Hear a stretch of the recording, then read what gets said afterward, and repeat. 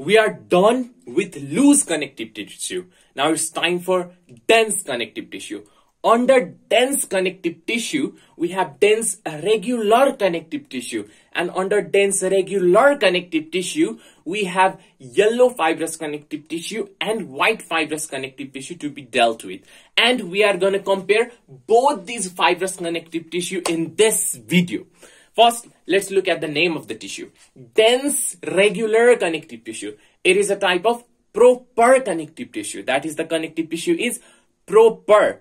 What does that mean? It means that this connective tissue contains all the typical features a connective tissue is supposed to have. That is, it contains cells, it contains fibers, and it contains matrix on which these cells and fibers lie upon. Now let's look at the name and split them and look at each words one by one. First, dense. Dense means the cells and the fibers in this connective tissue are compactly arranged. Second, it's regular. That is, the fibers that is compactly arranged is arranged in regular fashion and not just scattered everywhere. This type of connective tissue is categorized under two types. You have white fibrous connective tissue and yellow fibrous connective tissue. Let's compare both of these. Okay, so in connective tissue, the fiber secreting cells are, come on, fibroblast. Why? Because fibro means fiber, blast means precursor cell. So fiber secreting cells are fibroblast. Wow. Okay, so these fibroblasts, if they secrete collagen fibers in that particular dense regular connective tissue, then that's your white fibrous connective tissue. Why? Because the collagen fibers is made up of protein collagen, and protein collagen is whitish in color, which imparts white color, and the connective tissue looks whitish in color. That's why given the name white fibrous connective tissue. Similarly, in yellow fibrous connective tissue, the fibroblasts, they secrete branched. Wait, what did I say? Branched? They secrete elastic fiber, and elastic fiber, they contain protein elastin, which is yellowish in color. So it imparts yellow color. That's why the name of the connective tissue has been given yellow fibrous connective tissue. Dude, the people next door can probably hear me. That's how loudly I'm crying right now. Whew. I don't know if the speaker of my phone can pick it up or not. My throat is dry. Okay, second point, collagen fibers. So collagen fibers, if we draw the diagram, it looks something like this, where the fibers are found in bundles. They are bundled, and it is unbranched. That is, there is one single fiber, another fiber, another fiber. These fibers are not branched, and they are found in bundles. However, in case of elastin fibers, the fibers are found singly. That is, one fiber is found independently or individually, and these fibers are branched. Next, since white fibrous connective tissue is found in bundle, that means it provides tensile strength, while on the other hand, yellow fibrous connective tissue provides elasticity because it is made up of protein elastin. The name tells itself that it is related with elasticity property somehow. Now let's look at the diagram. In the black box, I'm going to draw white fibrous connective tissue. What does the tissue look like? It looks something like this. So there's your collagen fibers, which are found in bundles, and the fibers are unbranched. The tissue majorly consists of this fiber. It has been given the name white fibrous connective tissue because it looks white due to the presence of protein collagen. Then there are very few numbers of fibroblasts. The number of fibroblasts is even lesser than that present in areolar connective tissue. And then these cells and fibers, they are present on a matrix.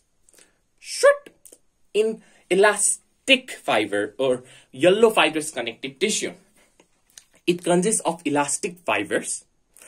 These elastic fibers or elastin fibers, they are found singly and they are branched. And then there's few numbers of fibroblasts that secreted these elastin fibers. Elastin fibers, they make up the yellow fibrous connective tissue, with the word yellow because the protein elastin is yellowish in color and it provides elasticity. Okay, so we know that white fibrous connective tissue provides tensile strength. That means it has to be present in those places where tensile strength is necessary. For example, okay, to your bone, muscle is attached, and the muscle is attached to your bone with the help of tendon. The tendon needs to have tensile strength in order to show movement in our body. Why? This is why. Suppose this is my hand, right? For my hand to be lifted up, the bicep muscle has to contract. Once the bicep muscle, okay, it's relaxed. Once the bicep muscle contracts, the tendon which attaches my arm with the bicep muscle lifts this arm up. Suppose instead of having white fibrous connective tissue in tendon, it had yellow fibrous connective tissue. Then in that case, the muscle would have contracted, but the tendon would have stressed due to the elastic property of yellow fibrous connective tissue, and it could not have lifted the arm. That's why tensile strength is necessary to be present in tendon, and that's why tendon is made up of white fibrous connective tissue. Also, the muscle itself is found in bundles, and these bundles of muscles, they are covered by muscle bundle sheath. This muscle bundle sheath is also made up of white fibrous connective tissue, where it provides protection. The bone to which the muscle is attached with the help of tendon, that bone itself is covered by a covering which is made up of white fibrous connective tissue, that is called periosteum, where peri means around or periphery and osteum is related to the word bone. So around bone, periosteum is present, which is made up of white fibrous connective tissue. Similarly, in kidney is covered by renal capsule. Renal word is associated with kidney, and capsule is a covering or encasing stuff. This renal capsule providing protection to the kidney is also made up of white fibrous connective tissue. Woo. In vein and arteries that is present in your body, they consist of 3 layers forming their wall. The outermost layer of the wall of vein or artery is known as tunica externa, where tunica means layer and externa means external. So the external layer, which is also made up of white fibrous connective tissue, where it provides protection. In case of your eye, the outermost layer of your eye, which consists of this white part, which is known as sclera, and the bump at the front, which is known as cornea. That particular layer, which is known as tunica fibrosa, where tunica means layer, fibrosa means contains fiber, is also composed of white fibrous connective tissue and provides protection and rigidity and particular shape to the eye.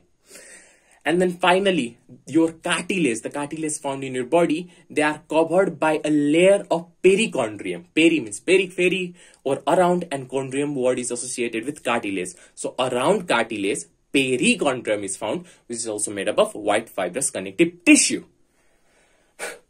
Next, yellow fibrous connective tissue. Where is it found? It is found forming the ligaments. So a long bone is attached or connected to another long bone with the help of these ligaments. So the end of one long bone is connected to the end of another long bone with the help of ligaments, and these ligaments are made up of white fibrous connective tissue or elastin fibers, which provides elasticity. Why is elasticity necessary here? Let's suppose look at the diagram. Out of the 2 bones, one of the bones have to rise up.